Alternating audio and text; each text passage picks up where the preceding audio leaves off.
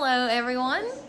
I just wanted to show you my hashtag OOTD, or other words, outfit of the day. So today I had to go to town. I had some errands to run, some work to do, and I went to the dentist. I'm very sleepy, so I'm making some coffee. Ignore all my produce. But anyway, so let me start with my shirt. I bought this shirt at Target a few years ago. It was on clearance, and I've always just kept it in my closet because it's a nice top and you can wear it to many different occasions. Business meetings, if you get called in for jury duty, even on a date. And then I paired it with this necklace, little gold accents. I bought this a few Black Fridays ago.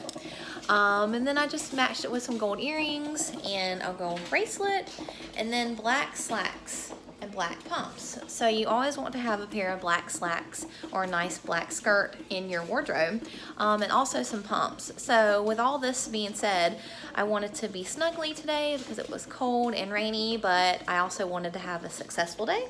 So I dressed for success with this simple outfit, and I feel like I looked fashionable, I looked business savvy, and it was just a few dollars when it all adds up. Oh, and then another interesting little tidbit. So I was out towards the town center, right? And not to be stereotypical, but you don't really see a lot of people in camouflage out at the town center.